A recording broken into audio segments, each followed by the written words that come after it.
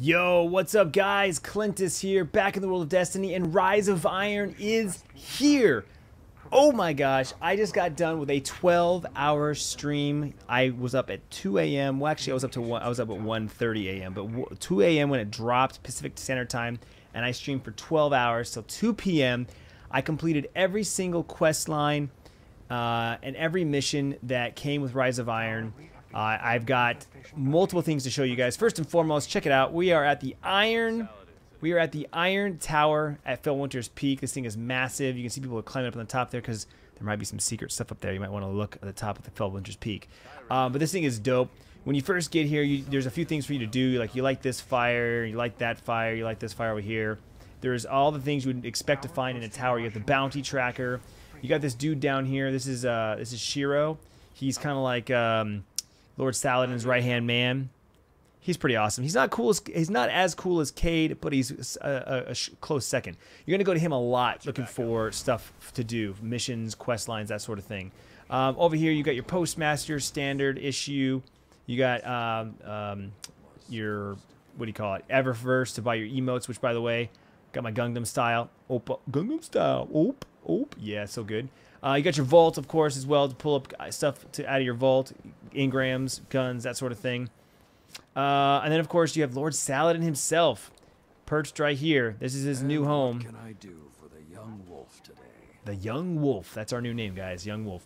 Inside here, you got Tyra Karn. She's the Cryptarch. You'll get a lot of stuff from her. Right? First and foremost, the first thing you're going to see is she sells the Iron Lord artifacts, baby. 3 right now to choose from: Memory of Yolder, which is one I got, Memory of Silmar, and the Memory of Timur. So really cool. But you're gonna be going to her a lot. Inside here, guys, is the epic. This is the epic scene here, the cut scene at the end, right? You got all the Iron Lord statues, and as you get your artifacts, you're gonna light up.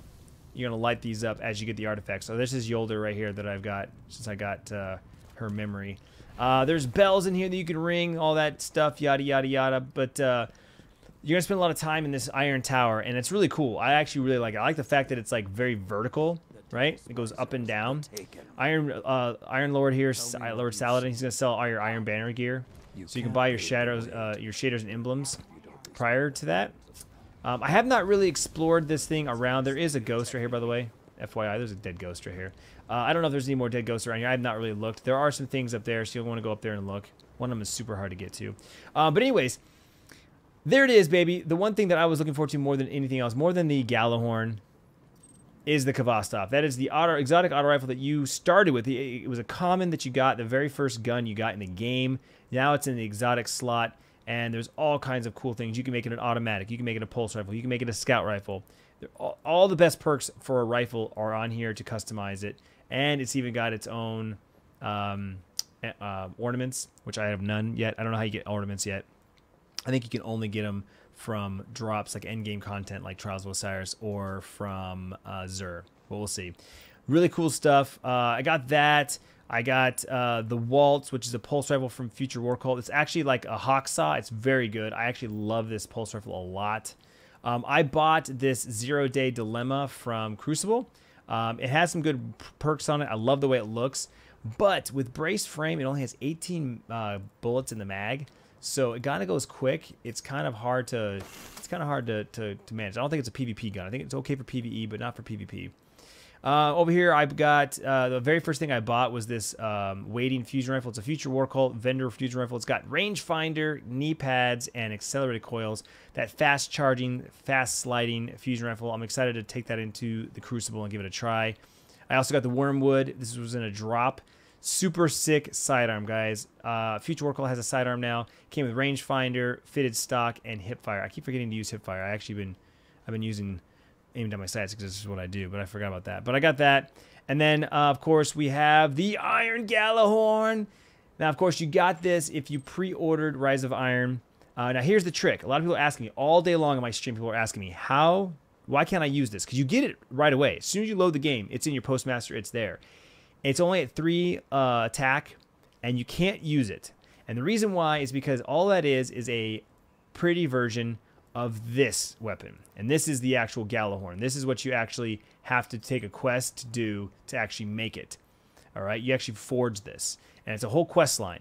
Once you have this unlocked, then you can use this one. You can infuse it and you can use it, and that's that. So that's where it is. The quest is called Beautiful Something, and in order to get it, you have to basically finish the Rise of Iron quest line, and it's one of the quests that you get. To get the Kvostov, you have to find the Kvostov's frame. What's it called? Oh god, I'm having a brain fart.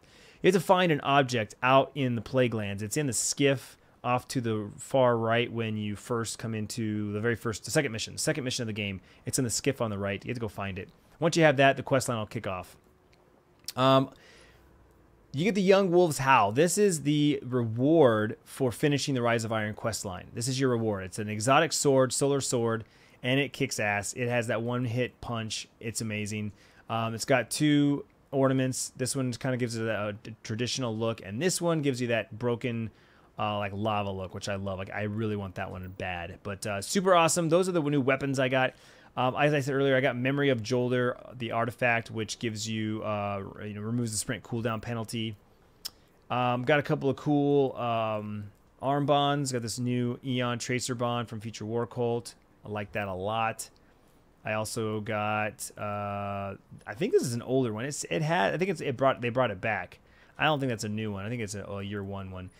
Same thing with this one, Thought Lantern. This is an oldie but goodie, right? That's back. As far as boots go, armor, I haven't got a whole lot of armor. Like this is the Crucible chest piece. I like the color scheme. It's orange and blue now. Vanguard's orange and blue as well, but it's just a different color.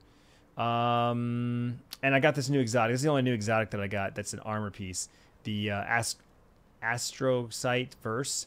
It's pretty awesome. I like the way it looks. Its exotic perk is it temporary increase the recovery of blink, so you can blink a lot more. So it's definitely a Voidwalker armor build. Other than that, I didn't really get any other new pieces of armor worth mentioning. I've been really sticking to guns because every time you open a package, now you get to pick what you want. You can either pick weapon, armor, or chroma pieces, which I'm not quite sure what the chroma pieces are. I think it's older stuff, maybe. I'm not sure. But I also got a ghost, which I'm really excited about this. There's the fact that there are now ghosts and sparrows, guys. I got a Future War Cult Sparrow. I like it a lot. It's pretty dope. Of course, if you pre-ordered Rise of Iron, you got the Iron Gala Wing, which is also dope. I rock this pretty much the whole campaign. It's awesome. I love it. And you also get the Galar Horn. Very cool. Very cool.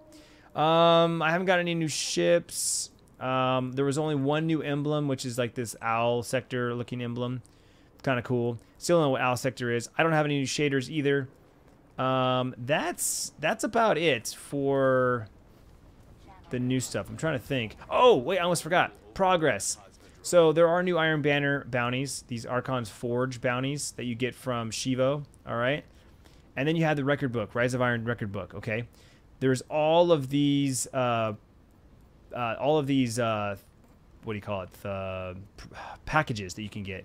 I'm gonna grab that package there. I got that one. One per character. Okay, got one there.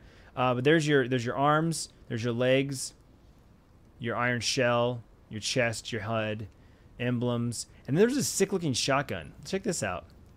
This thing looks awesome. I want all of them to look like that. I don't know if it rotates every week or what. That's like it says level 14, but there's a lot of stuff in here to complete. It's gonna take you a while to do this, as you can see. I'm rank 3 right now as it is. The Crucible has its own stuff. Wrath of the Machine, that's the raid. The Plague Lands, and then of course Iron Rising. Very, very excited about all of this stuff to play on. You got a new shader, which looks really cool too. I think that's it, guys. I think that's it. But yeah, I really, really love Rise of Iron. I mean, I don't know what else to say. Like, I played it for 12 hours. I streamed it for 12 hours. I loved it. That was everything that I could think of doing, including playing a couple of Supremacy matches. Supremacy is the new game mode. I played on one new map. I played Supremacy Rumble, and I played straight Supremacy, which is 6v6. It's like kill confirmed. Very, very fun. Very, very cool. This is what the new directory looks like. We got the Iron Temple, which is where we were just at. This is the first mission that you kick off, and then all the missions that have the axe on it are all the new missions. And basically, this is the play glance. It's all kind of up here on the right-hand side of the screen. You got the new strike, which is the Wretched Eye. You also have the Devil's Lair, which has an upgraded version. So there's technically two new strikes on that. Very, very cool stuff. Over here, you've got the weekly Nightfall. You've got your Siva Crisis Heroic Strike. So if you go to your Vanguard strikes here, you have the new Siva Crisis, right? Siva Crisis Heroic, Siva Crisis, right? So there you got the new ones there. And then, of course, today's daily is Rumble, and this weekly is Rumble Supremacy. Very, very fun. I'm looking forward to playing that for many, many hours with you guys, with private matches. So let me know your thoughts, guys. Are you loving it? Are you excited? Have you had a chance to play it? What are your thoughts if you have had a chance to play it? What don't you like? What do you like? What do you wish Bungie did differently? I really want to know your thoughts. I'm going to be playing the crap out of this, guys. I'm going to be streaming it all week long. Be sure to subscribe. Be sure to turn notifications on so you get notified when I go live, because you don't get notified when I go live unless you turn the notifications on. On your mobile device, hit the little bell. You get notified each and every time I go live. Never miss a live stream. I'll be back tomorrow, 9 a.m. Pacific for my Titan. Then on Thursday, 9 a.m. Pacific with my Hunter. And then Friday, 10 a.m. Pacific with the new Raid. Streaming them live. It's going to be epic. It's going to be awesome. Hope to see you guys there. I'm exhausted. I'm going to go fall asleep. Thanks for watching. I'll see you tomorrow.